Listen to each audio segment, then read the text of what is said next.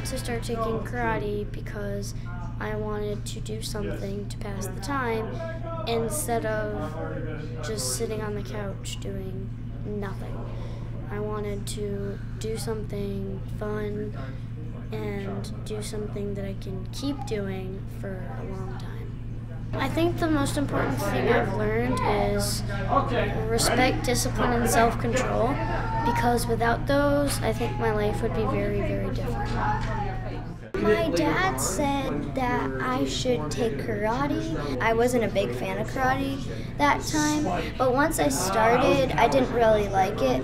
But then I started getting into the higher levels, and I started kind of liking it because it was like really cool. Because I saw like older belts, they were doing like cool things like aerials and all that. They were doing like one pinion.